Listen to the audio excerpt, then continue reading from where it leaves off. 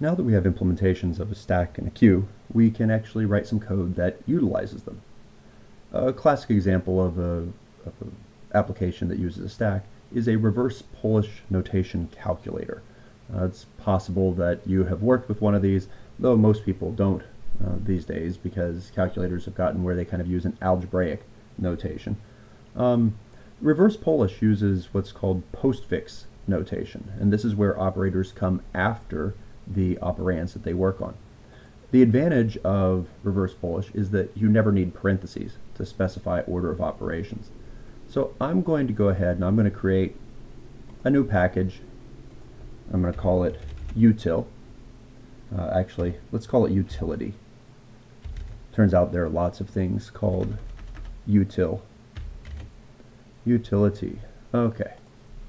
And inside of here, I am going to make an object, and we'll call it RPN Calc. So an RPN calculator, if I want to do, instead of doing 2 plus 3, I would do 2, 3 plus. Now you might wonder what's the advantage of this. Well, think of it this way: 2 plus 3 times 5. If you want the addition to happen before the multiplication, you have to insert parentheses using normal notation, which is called infix notation. There's no way around it because we just have this rule of precedence that the multiplication happens before addition. However, if I were to do this postfix, the 2 plus 3 times 5 would actually be 3, 5 times 2 plus. And if I wanted the addition to happen first, I could do 2, 3 plus 5 times. Okay, so by specifying the arguments in different orders, I can actually get the order of operation that I want instead of having to rely on arbitrary precedence rules to decide it for me and then using parentheses to override that. So that's the advantage of a reverse Polish calculator. To implement this, I'm going to make an apply method inside of our object here, and we're going to pass in some arguments, which will be a sequence of strings. So these strings would be the 2, the 3, the plus, the 5, and the times, or whatever. I also want our, well, we'll start here, and then this would give us back a double. We'll add some features to this in just a second. So I've stated that this uses a stack to evaluate things. So let's make a stack, and this stack is going to be a stack of doubles because it stores just the values that we are working on, and we'll use our array stack for this. This stack does not get the operators. Instead, it only stores the values that are part of the calculation. And the way it works is anytime it sees a number, it just pushes that number onto the stack. When it sees an operator, it pops things off the stack, performs the operation, and pushes the result. So this would push a 2, push a 3. When it gets to the plus, it would pop both of them, add them together, and then push a 5 back. Then it would push this 5 on, and then the times would pop the 2 5s, multiply them, and push a 25. So when you're done, there should be one element in the stack, and that will be your answer. So we want to run through all of the arguments here, and just in case, I want to make sure that no argument is empty, because that would cause us a problem. If arg.nonempty, then I want to match this argument against some different possibilities. Well, it could be a plus. If it's a plus, then I am supposed to pop off 2 elements and push their sum together.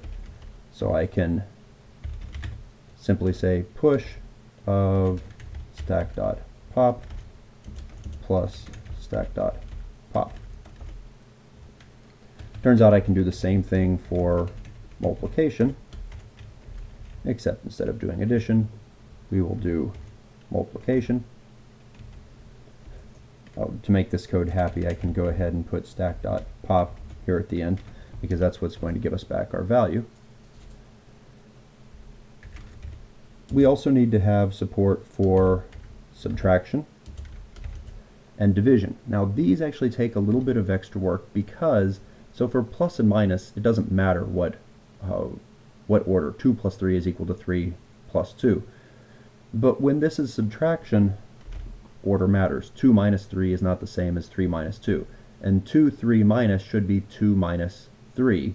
So I can't just take the first pop and subtract the second pop. I need to pop one element, store it in a temporary variable, and then I can push on the result of taking the other argument and subtracting that temporary from it. And that code can also be used for division, because division is also sensitive to the order. It's non-commutative. Yeah. Now what if it's not a plus, times, minus, or divide? And the simplest thing we can do is assume in that situation that it is some numeric value. And so we can push onto the stack that value converted to a double. Okay, this seems like reasonably happy code, but of course we would need to actually test it. Well, let's go ahead and inside of here we'll create a new package dot utility, and inside of there we will make a new class for test RPN calc, and we should have some tests inside of here. I left open my test array stack because I want to have easy access to these two imports.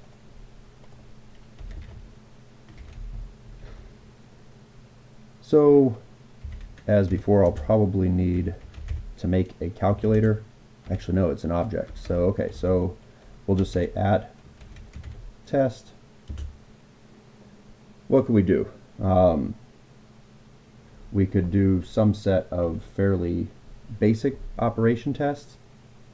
Def basic ops, and assert equals. We need to say what we're going to do, so it's the expected value, comma, what we're actually going to do, and these return doubles to us. And it turns out that assert equals on doubles is a little bit different in that it takes a third argument, which is the precision. We know that double arithmetic, we've seen before that if you do 1.0 minus 0.9 minus 0.1, you don't get 0. So you generally can't check for equality in the normal sense unless it turns out the numbers are all integers, and then the arithmetic is exact. So because our numbers are all integers, we can say that our allowed error is 0 here. We should pass in our arguments. How about just 2, 3, plus, except I need to split this on spaces, and that should be equal to 5. We need to import our RPN calc,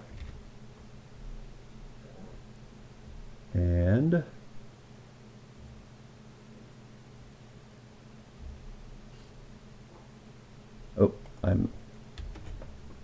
there we go, close parentheses there.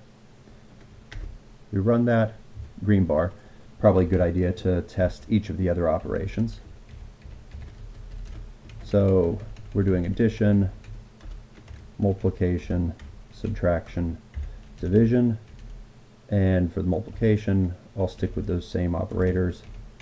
So, but how about 9 and 3, and then 9 and 3. 9 minus 3 is 6, 9 divided by 3 is 3. Okay, that's all happy. Let's make another set of tests that involve two operations.